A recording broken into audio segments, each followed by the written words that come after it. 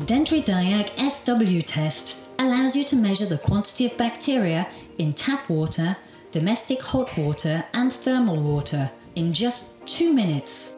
To carry out the measurement, you first need to set up the red-capped container with your sample water, the filter, the syringe, the measurement device, also called a luminometer or ATP meter.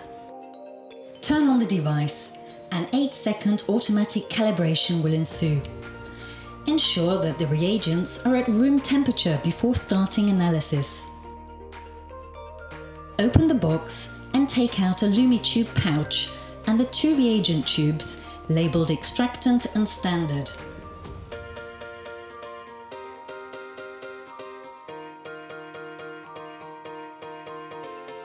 Open the LumiTube pouch and remove 1 tube.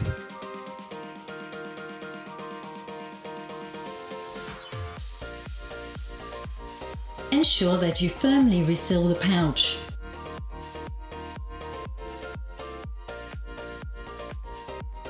Peel the foil lid from the LumiTube and put it in a rack. The tube contains a small white tablet containing enzymatic compounds.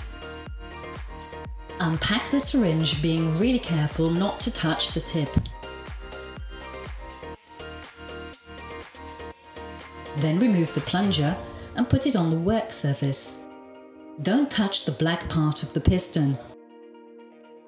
Peel off the cover of the filter pack and screw the syringe onto the filter.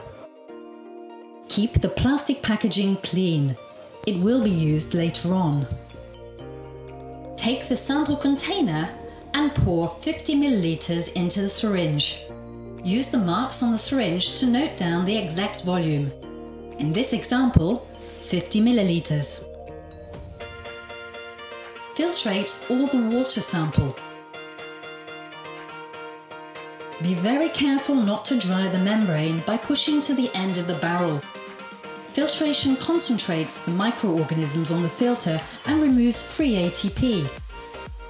Place the entire syringe on a clean flat surface, being careful not to touch the tip.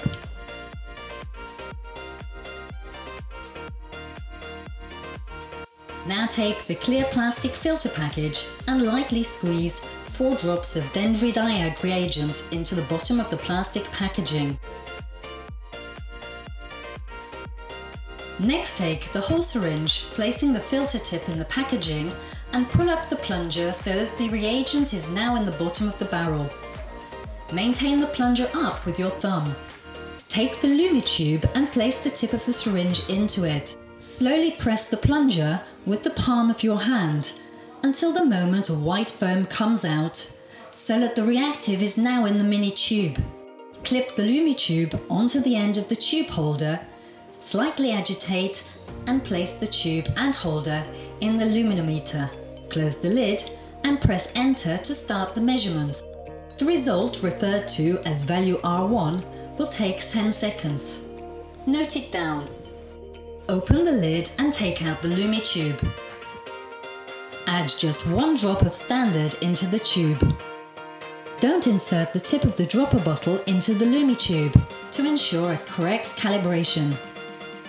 Now once again, clip the LumiTube onto its holder and tap it slightly on a flat surface to mix it. Reinsert into the device. Close the lid and press enter. Once again, the calculation will take 10 seconds and the result, referred to as value R2, is displayed. Note it down.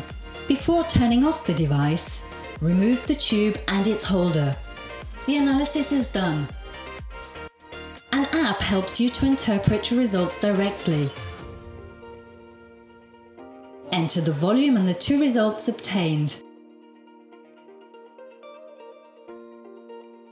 The app specifies the quantity of bacteria in your water thanks to a color code. You're informed if a corrective action is required.